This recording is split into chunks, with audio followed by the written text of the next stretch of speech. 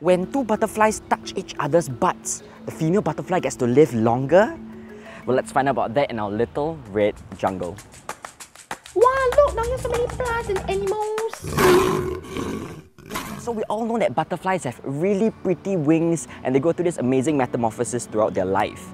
But there are actually many other hidden secrets about butterflies that most people don't even know about. And that's why we're here today at Tampines Changkat Butterfly Garden to observe some of these butterflies. And like for real, this is a public space and there's already 20 or 30 butterflies just fluttering around. It's so awesome. So if you're ready, let's go.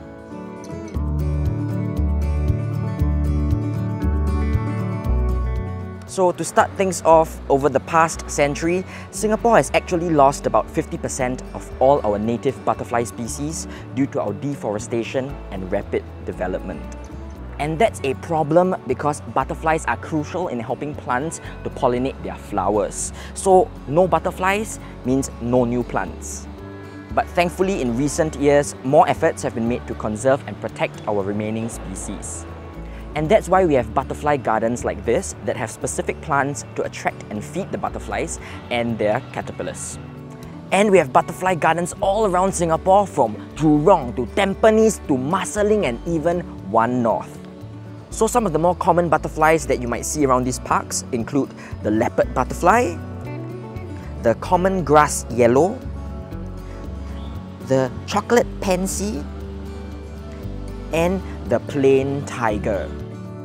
Now because there are so many butterflies around these parks, right, confirm you'll see a few of them trying to mate. And as you can see over here, a pair has joined together backside to backside and they really are stuck together because butterflies actually have clamps at the ends of their abdomens, and its purpose is really to lock a mating pair together until the deed is done. And they will stay locked together like this, even in flight, for hours on end and even overnight. And you can really see that one of them is tanking all the weight while the other just hangs there. And all of this effort is to basically allow the male to transfer a small ball called a spermatophore from his body into the female. Like literally, it's a small ball that is around 15% of the male's weight with sperm inside. And the reason why it's packaged this way is because once the sperm has left to fertilize the eggs, the female's body will actually break down the outer shell of the spermatophore to get specific nutrients that not only helps her to produce more eggs, but will help her to live longer. So basically, it's like those shady miracle pills, but this time it actually works. So a female can lay a few hundred eggs at one go, and she has all that energy in part thanks to the power up that she got from mating, and also from her own diet. Now since we're talking about diets, butterflies actually only consume liquids, and they find the best liquid to slurp up by stepping all around because butterflies taste with their feet. And so usually they go for flower nectar because it's rich in sugar and it gives them the energy to go about their day. However, they actually also need other nutrients like nitrogen and salts, which they actually consume by drinking mud.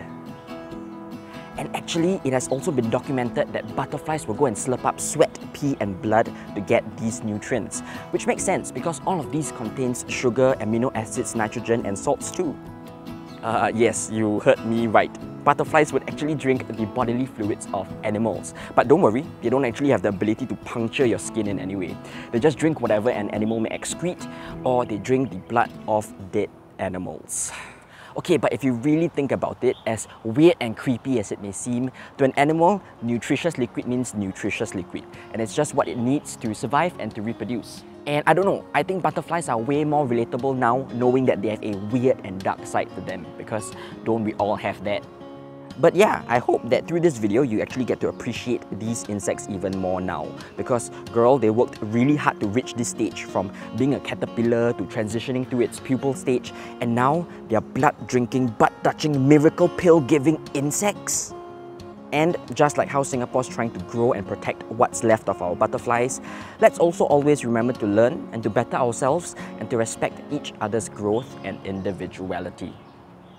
And this marks the end of this episode. But before we leave, I would like to give a big shout out to my patrons: Mrs. Chu, Mr. Chu, Spotman, Sky Baby, Ingler, HR Queen, Kason, Pinghu Master, Just Juice, Joblock Tango, Amal Delo, Neko Sama, Uncle Sam, Amelia, Crooked Spider, Low Eli, Big 3 Circles, AB, Nero, and Angel, and Emmy. Thank you once again for supporting this channel directly. And if you would like to do the same, you can find the link to my Patreon down in the description below. Do also follow me on all my other social media platforms and subscribe to watch more videos of our local ecology. Thanks again for watching, and remember, keep your eyes peeled because it is a jungle out there that will try to drink your blood and your sweat and your tears and just gonna stick their little proboscis little thing and then start, like, slurping you up.